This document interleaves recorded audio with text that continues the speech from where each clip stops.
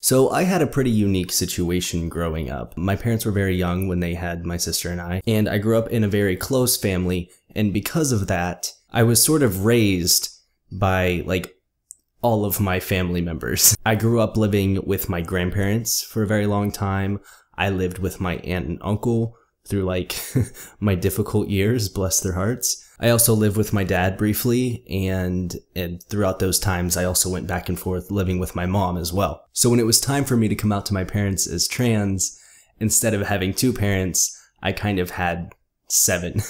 And it was equally stressful and, like, impactful and important to tell all of them, you know, and to have them react favorably. When I first came out, it was actually kind of an accident. And I've told this story a few times on my channel. I was basically just in the car with my mom and casually brought up the fact that trans people existed and that I had been watching guys on YouTube transitioning to male and taking testosterone and stuff. And she, without missing a beat, just sort of instantly said, "Okay, cool. Is that what you want to do?"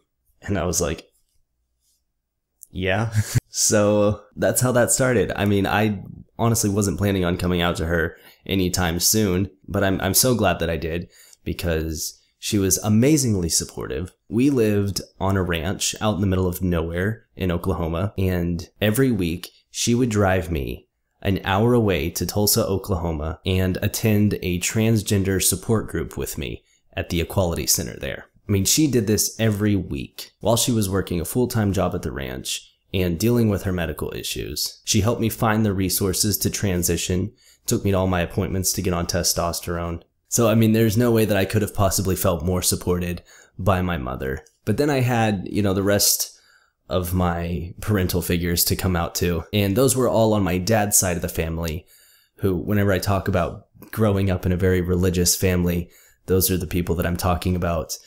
Those are the ones that took me to church and made sure that I lived according to the Bible and all that good stuff. So I was very scared to tell them, and that's the reason that I had planned on not coming out until I had moved away for college. I just never thought that any of them would accept me. But I ended up going to stay with my aunt and uncle for a week, because I was currently living in Oklahoma at that time, and they lived in Arkansas. We had family visiting from Iowa, so I just went to join the party. And during that time, I kind of just made the rounds and came out to everyone on my dad's side of the family. It was terrifying. I made a point to come out to everyone, like, one-on-one, because, like, a group coming out setting is not what you want to do. The first person that I came out to was my aunt from Iowa, because we were having a conversation about me liking girls, which was like a new concept that everyone was already trying to adjust to, and then I just sort of threw this one on them. And she was really chill. And I'll be completely honest with you guys, this was at a time in my life where, I mean, I was obviously going through some shit and I was trying to self-medicate. And throughout most of this portion of my life, I was either drunk or high on something. So I really honestly don't remember all of these conversations. Once I was out as transgender and more comfortable with myself, I really didn't feel the need to numb myself with those substances. And, you know, I'm a little ashamed to say that on here, to say that I don't remember coming out to most of my family because I was fucked up. But that's the reality of it. I mean, it's really hard to handle, and that's what I did, and I don't recommend that. But, you know, there's some chunks missing here and there, and that's why. I think the next person I came out to was my stepmom, and I explained to her that I was trans and what that meant, and asked her to not tell my dad because I would like to come out to him in person. Fun fact, she did tell my dad, so thanks, Kara. And that went okay. I mean, she was just like, that's interesting, you know. She didn't have much of a reaction to it, so, you know, it's not like she freaked out and yelled at me. Next person I came out to was my aunt, and this was my aunt that I grew up living with. I've been so close with her all growing up. She was like my second mom, and her and my uncle took me in and took care of me, and I mean, raised me for so many years. Her opinion was one I was nervous about, because she is very traditional and old-fashioned and religious. I knew that she was probably going to be one of the most difficult people to come out to. And she was. When I told her that I wanted to transition, she cried. She asked me not to. She made it into a big scene. I was very uncomfortable. I didn't know what to say. I was just like, I'm sorry. And she's the only person in the family who sort of reacted in kind of a hateful way. And she was never overtly, like, blatantly mean about it. I don't know. You can just tell when someone's not comfortable with it. And there was definitely a while there where she didn't try to hide it at all. I mean, she was the last to get on board with the pronouns, the last to call me Ty. And even when she did, it was like she would make a point to talk about me in the past and make sure she was, like, using female pronouns and always, like, reiterating the fact that I used to be a girl. And I mean, it's okay to talk about because that's how I was back then, right? Like, that's who you were. So, you know, I'm talking about the past, so I can say she. And it was like, I mean, yeah, technically, if we have to bring that up every conversation. So that was like, that one was hard. Because there was one point where I walked in on a conversation that she was having with my uncle, where he was basically, I mean, telling her that she needed to accept me for who I was, and, like, she couldn't keep using the wrong pronouns and couldn't keep calling me by my old name. And my uncle is, like, a very old-fashioned religious man. So, I mean, for him to be the one telling her that, it was surprising to me. And that was sort of the hardest one to handle. And there'd be times where, like, she would avoid using pronouns and stuff because she didn't want to say he. Like, if she was in front of people that she knew weren't on board with me being trans, I don't know. It was just like, she made a point to make it as difficult as possible without just outright saying, like, no, I don't accept you.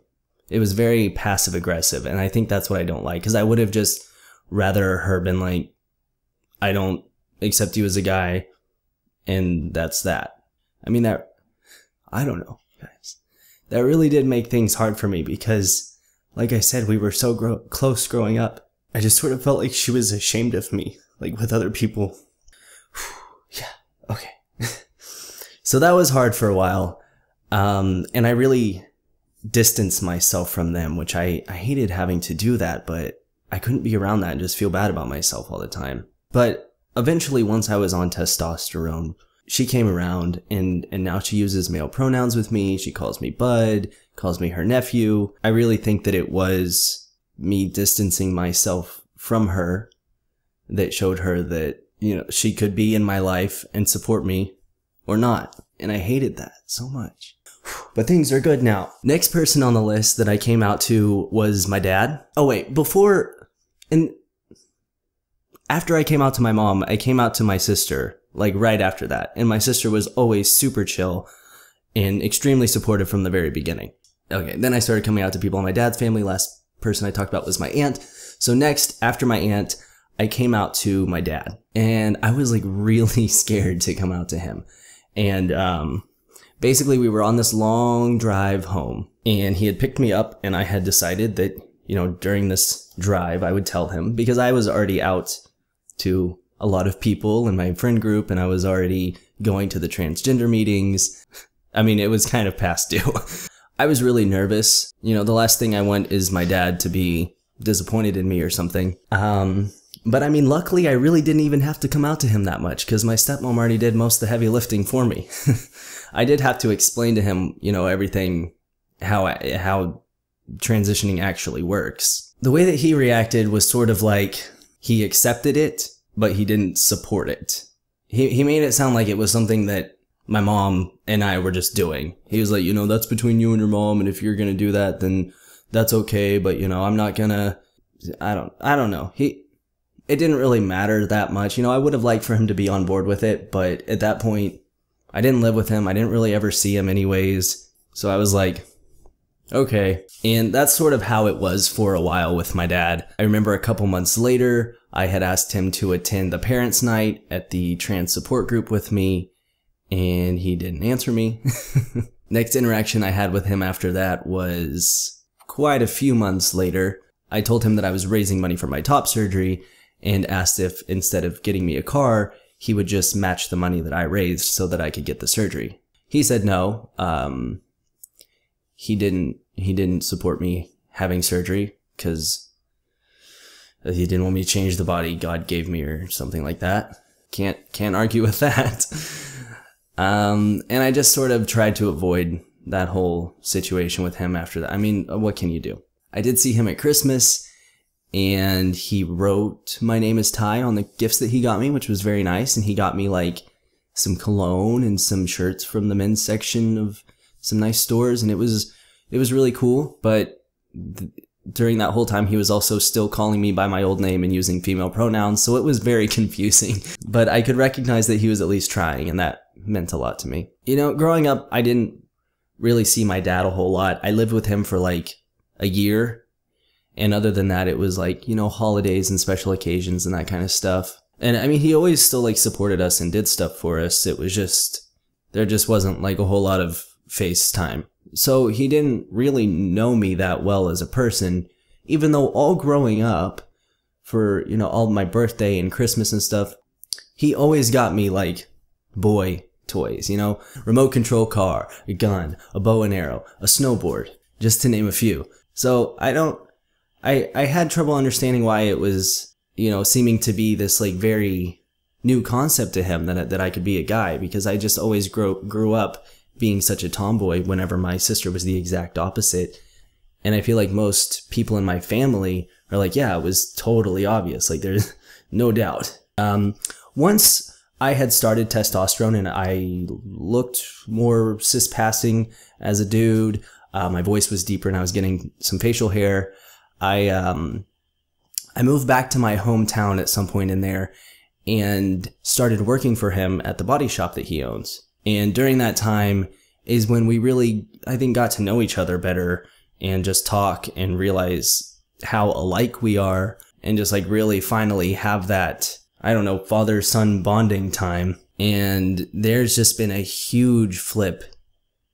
I mean, it is like the poles have reversed on the earth or something, because he is, I don't know, he's so supportive now, to the point where he got in a fight with one of his friends at the gym for like misreading a text and saying my old name in a way that was just, I don't know, there was just like this weird situation. My dad got very defensive and he's like, "That's my son and you can fuck off." And I was like, okay, dad.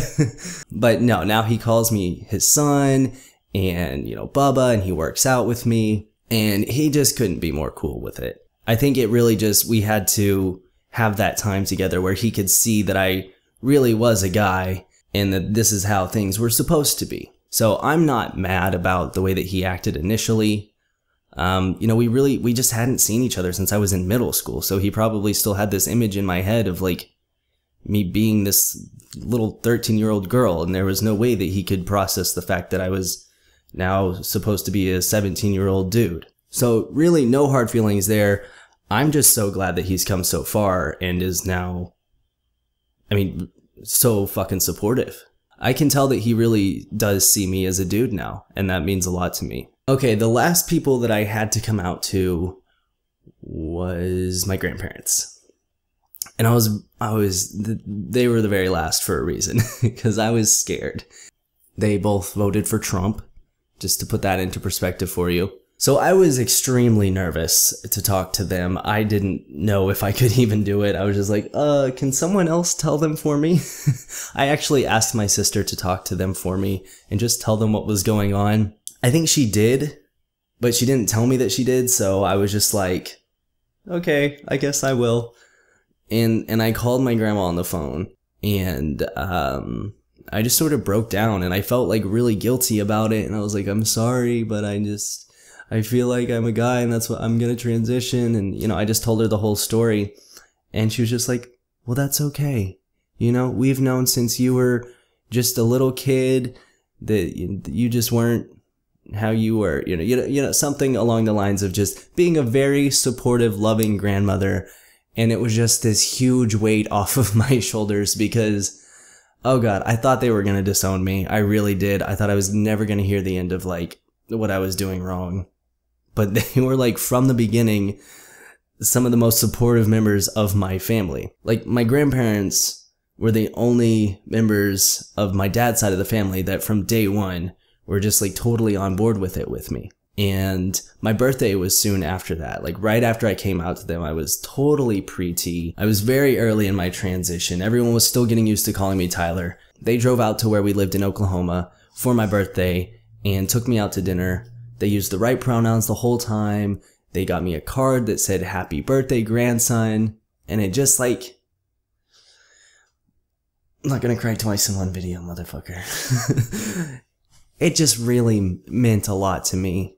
And I was just so shocked that the, oldest generation of my family were the most supportive ones. And that's just sort of how they've been ever since. They've been completely supportive. I mean, they've just treated me like a grandson.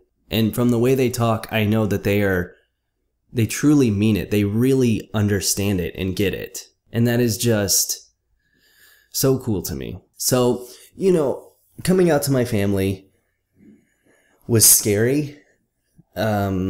Just because I have a close relationship with like every member of my family is so great to me. I mean, I love them so much. It was very, that's why it was very stressful for me, because I'm just so close with all of them, and I grew up essentially with all of them. It's not like you just see them on the holidays. Like, I lived with my grandparents, I lived with my aunt and uncle, I lived with my dad, I lived with my mom, obviously. Like I said in the beginning, it was like coming out to 7 different parents instead of just 2. And there was a couple, like my dad and my aunt were the hardest, but even they eventually saw that everyone was on board with it, saw me on testosterone, and it finally clicked for them. And now in present day, they're both extremely supportive. Everyone in my family is extremely supportive.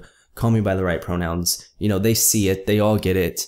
I was never kicked out. I was never disowned. So that's sort of my experience with coming out to my family and how they reacted. Again, I just want to reiterate that I love my family very much, and I'm very thankful that they have sort of stood by me through this and supported me, despite the judgment that they probably get from the people in this town, despite having to learn these completely new concepts and accept things that were totally foreign to them before. It means a lot to me. I have a great support system, and I'm gonna miss them a lot while I travel. Even though I'm extremely introverted and I don't see them very much, they're great. So that's my story. Thank you guys for watching. I hope you liked this video. I hope you have a great day, and I'll talk to you soon. Bye.